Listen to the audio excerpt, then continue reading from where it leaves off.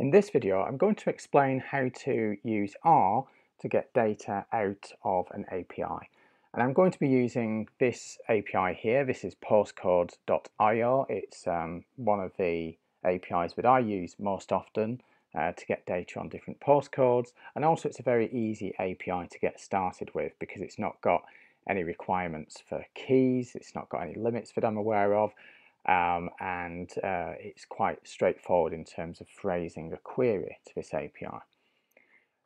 Now, to do this, I'm going to follow a notebook that I've created for you. This is called Using Postcodes API. It's on the Data Journalism repo.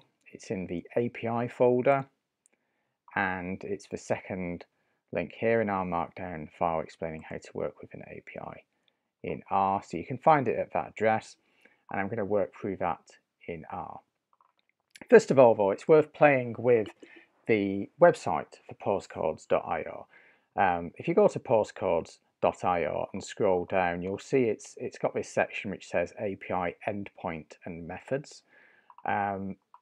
Elsewhere in another video I've discussed what methods are. They're basically a way of asking a question of an API, and the very first one here is to look up a postcode, and that's what we want to do. So you can this is a bit of a playground, it's a bit of a way to try out the API.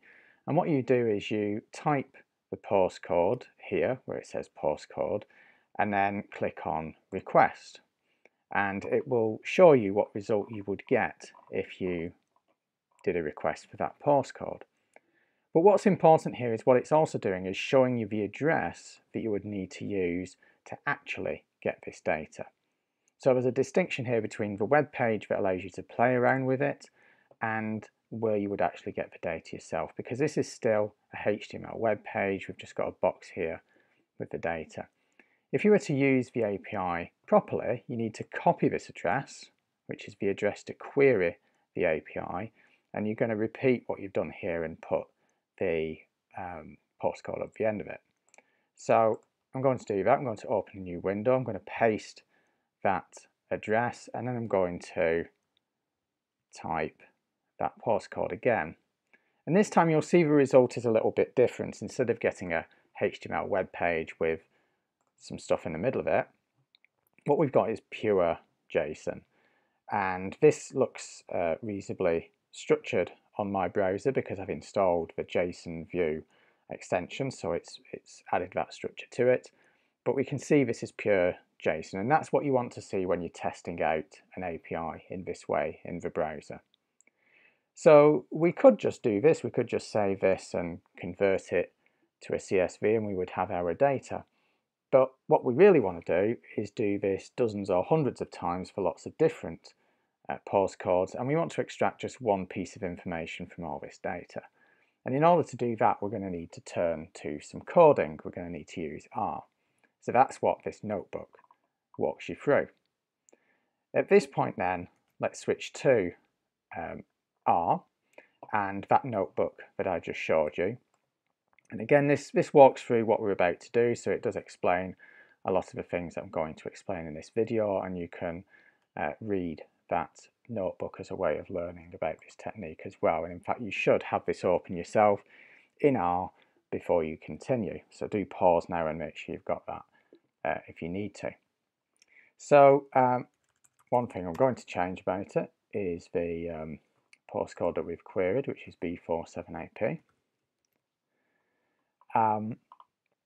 So let's go down to the first code chunk, and in this line, this is the first piece of code. What we're doing is we're storing a string of characters in a variable that we're going to call URL.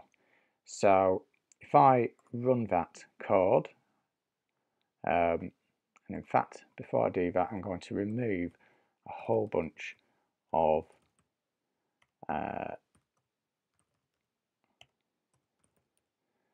variables just to clear up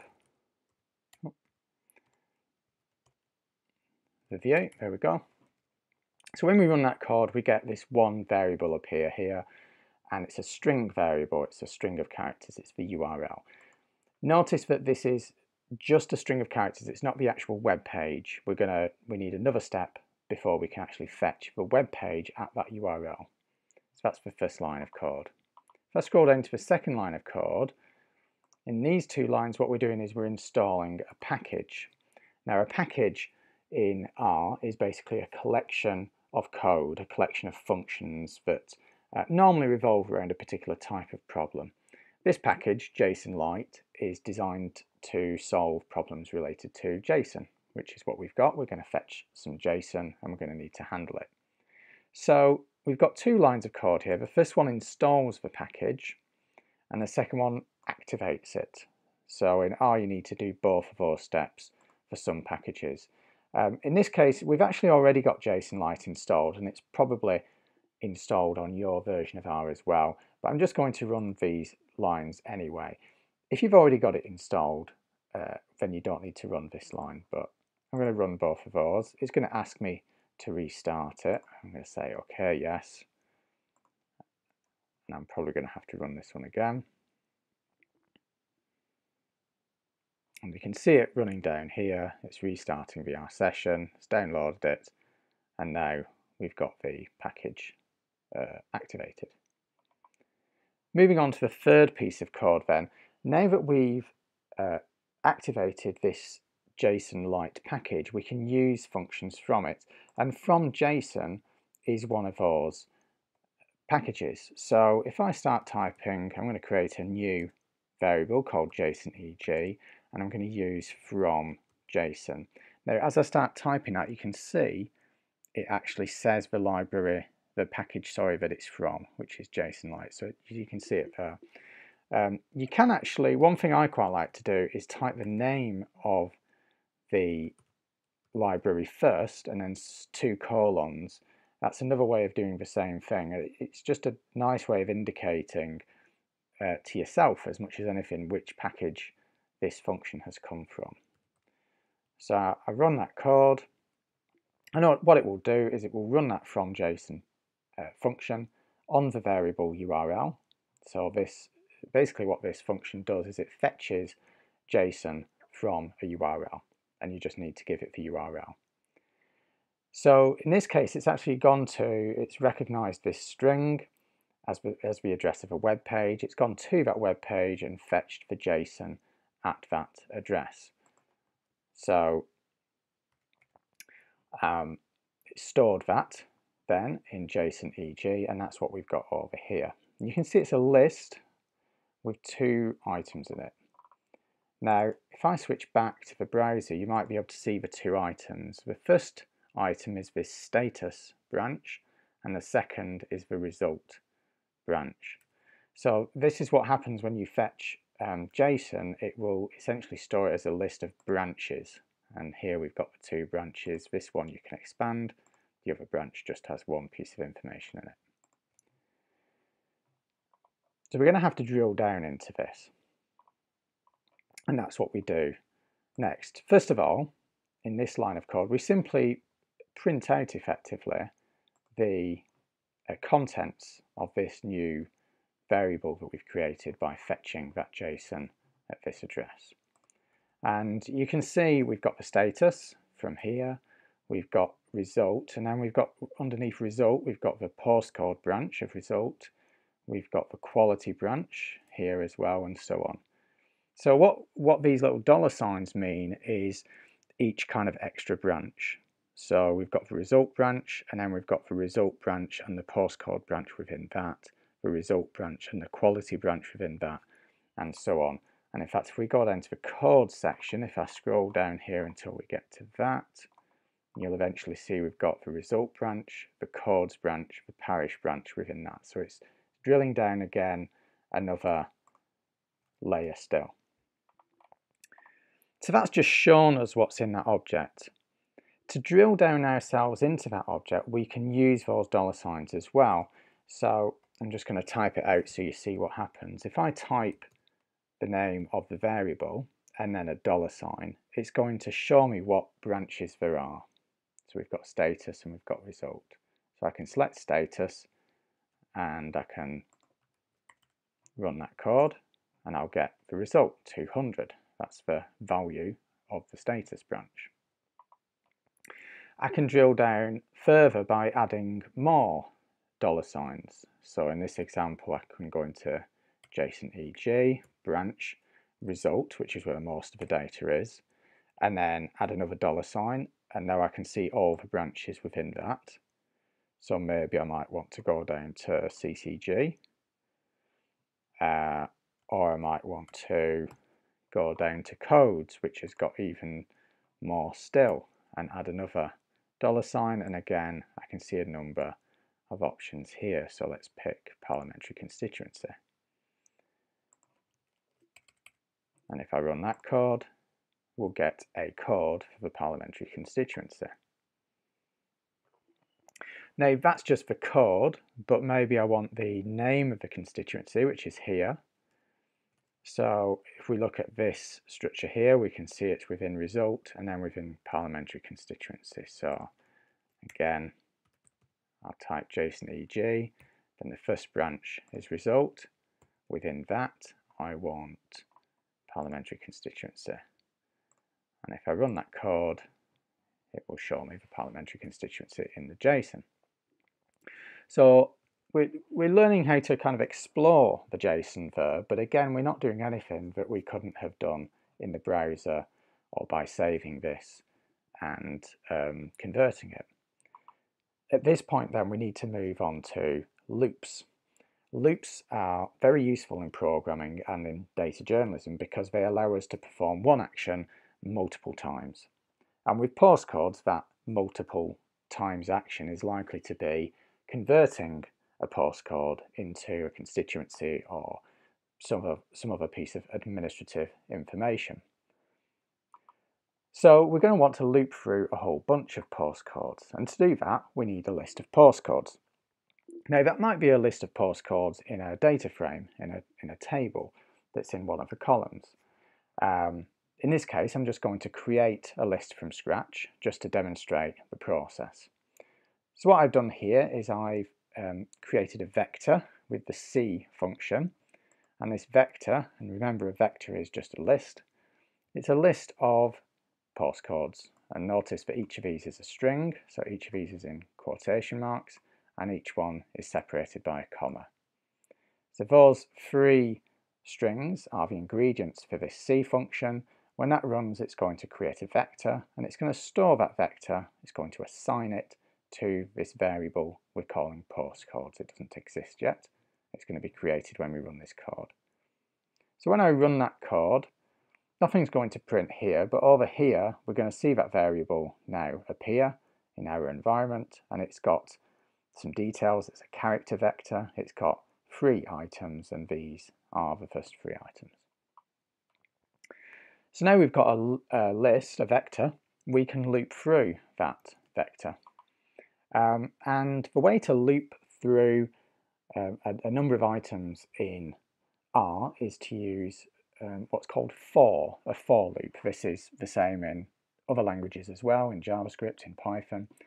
And the structure of a for loop has a number of parts. First of all, we begin with the word for. Then we have something in brackets, and then after that we have something in curly brackets. Now the bit in curly brackets is what we want it to do each time it loops through a list, a vector. And the bit in brackets is basically what vector we want it to loop through, in this case postcodes, and what we want it to call each item as it loops through. So what this is saying is, go through the vector postcodes, which has 3 items, and for each of those items, call it I. Then inside these curly brackets, it's going to do something with that I for each time it goes through that, for each item in the list. So in other words, the first time it's going to go through that list, it's going to grab the first item, B47AP, and it's going to store it in I. Then it's going to print it, because here's I again, and it's printing that object. Now this vector has a second item, so it's going to then move on to that, and it's going to assign that, BL23QQ, to I, so I is going to change from one value to another, and it's going to print that again. And then the third time, there's a third item in the list, so it's going to grab that, it's going to assign that to the variable I, and it's going to print that. So everything inside these curly brackets happens as many times as there are items in the vector. So in this case, there are 3 items in the vector, so it's going to run this command 3 times, once for each item. And each time, this I is going to change to the item at that position. So the first time it's going to be the first item, the second time it's going to be the second item, and the third time it's going to be the third item. So when I run this code, you'll see it prints very quickly. It goes through, it prints the first item, it prints the second item, it prints the third item. So a very simple loop. The other thing I haven't mentioned is in. So we've always got in, and essentially the structure of a for loop is always going to be the word for, followed by an open bracket, followed by the name you want to give the item that it's handling each time. And conventionally that's often called I, but it can be called anything that you want. Then the word in, then the name of the vector that you want to loop through, then close brackets, then open curly brackets, then the action that you want to happen each time that the loop runs. So in other words, for each item in the list, in the vector, and then the closed curly brackets. And there's lots more you can read about loops in R and in programming generally, but that's how we're using it here. If you need to know more about that, then do read or find some YouTube videos about loops in R. Now this is useful. At the moment we've just printed those postcodes, but we're probably going to want to use them to form a URL and then query this API. So how do we do that? We need to combine the postcode with this basic URL that is the query. So you'll remember the query was api.postcodes.io/postcodes and then the postcode at the end. You can combine 2 strings in R, which is what we're going to need to do here. We're going to combine the first part of URL with the second part by using the function paste. The function paste takes as its ingredients basically as many strings as you want to combine. So we've got 2 here. If I press play now and run this code, you'll see the result is now 1 string that combines the 2. And you can use a variable instead of a string. So as long as that's a string variable, you can, in this case, have stored a string in this variable postcode, and then in the next line have combined that string variable with the other string, like so. And you can see the result here. Now you might notice that there's a space in the middle where the join has happened. So by default, the paste function will insert a space between each thing that it's joining. To stop that happening, you need to add an extra argument to the paste function, which is the sep equals argument. And this is specifying what your separator is. So instead of the space, you're going to want that separator to be something else. And in this case, we're specifying that the separator should be nothing. So it's an empty string, open close quotation marks. So that makes our function slightly longer. We've got the 2 strings, this one, then a comma, and then the next one. And then we've got another comma and this extra argument, sep equals, open close quotes. And when we run that, we see a very similar result, but this time no space between the 2 parts that have been joined. So instead of doing this once, we can put this inside the loop so that for each of the postcodes it will add it to this base string, this basic string that we identified, and generate a list of URLs. So this time again it's going to go through that vector of postcodes, and for each of those postcodes, I here is going to be added to the end of this URL with no separator, and then it's going to print the results. So those, now we've very quickly generated 3 URLs that we can use to query the API 3 times. The next step then is to query and not just generate these URLs. So we've got a very similar loop again, but we've extended it a little bit, so it's got a few more lines of code. The first line then is the same. It's going to loop through the vector, and for each item it's going to call it I. We then got this line of code where it generates the URL, which is the same again. We're now adding comments, by the way. You'll notice there's a line here with a hash at the start which has gone green. So that just explains what's happening in the next line, but it doesn't actually do anything, it's just a comment. Likewise, we've got another comment here that explains a new line, which is taking this URL that we've created. It's running the from JSON function on it, and it's storing the result in a variable called JSON-EG. Now, we've already created a variable called JSON-EG, and we've actually already created a variable called URL as well. But this variable is now going to change because we're going to change it to the results of this. And the other variable, JSON-EG, is going to change as well because we're going to replace it with the results of this. And then finally, it's going to print the results of this. And in this part, we're drilling down, as we did before, into this new variable JSON-EG, or the changed variable that's been replaced. We're going to drill down into it and get the parliamentary constituency of that postcode. So this should, again, it should run 3 times, one for each of the items in the list. It's going to take each postcode in turn, add it to this URL, then fetch the JSON, and then drill down into it for the parliamentary constituency and print the results. And in fact, I might break this down a little bit further and store the constituency and then print it separately like that. So it's easier to see what's happening.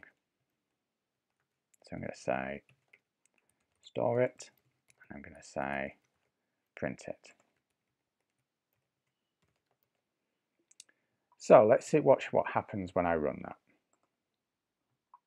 There we go. So very quickly, it's done that. It's fetched, generated URL, fetched it, stored it, and printed it. And in constituency, we can see the last one that was stored, the last postcode that was fetched, and the last URL that was generated, because this variable has actually changed. All 3 of these variables, and this variable here, has changed 3 times as this has looped through. It's been different each time it's looped. So we've printed those results, but we haven't stored them. So let's do that in this next chunk of code. Again, very similar to the previous result, but this time we've stored a constituency, and we've got this results list. So these 2 lines are the key lines to focus on in this chunk of code. These are the new lines. The first one, it creates a completely empty vector, which we're calling results list. And we've created an empty vector because we need to fill it later on. What this line down here does is it does 2 things in 2 parts. So, in fact, I've used an equal sign, which is Python-esque rather than R-like, so I've just changed that. So the first part on the right here creates a new vector by combining results list, which you'll remember is empty to begin with constituency, which is whatever it's fetched from the postcode that it's currently looping through. So the first time that this loop runs, it's going to combine nothing with a constituency. And the result will be a vector with 1 item in it. It's going to store that vector with 1 item of it in results list. So in other words, it's going to replace results list, which was empty, with a vector that now has 1 item in it.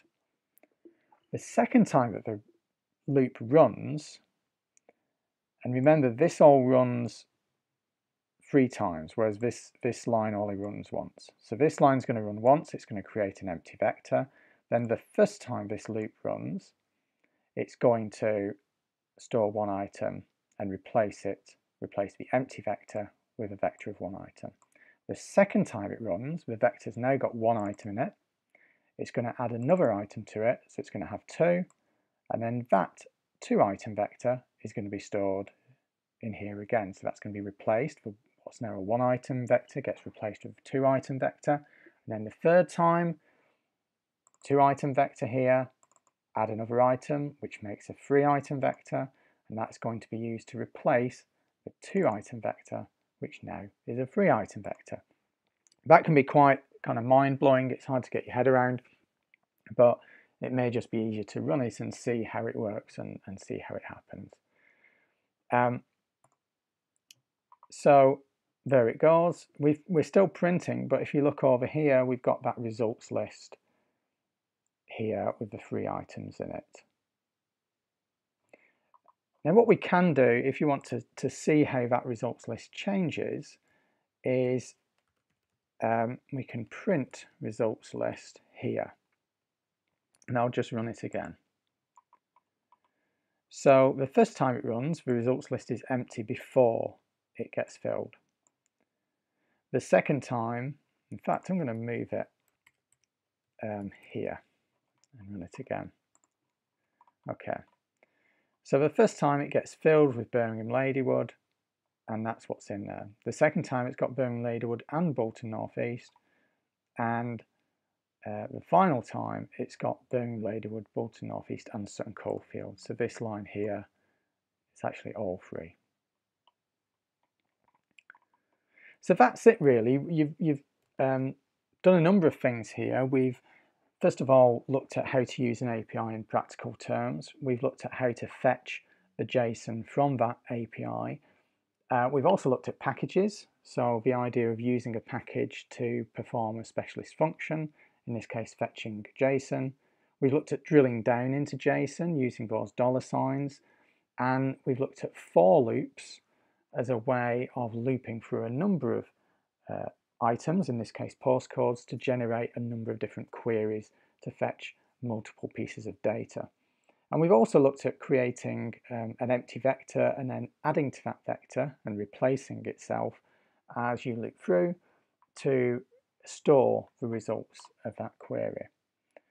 Do take some time to go through the notebook yourself and pause this video and go back and forth so that you've gone through that process of querying the API, the postcodes API, and then bring any questions you have to the class.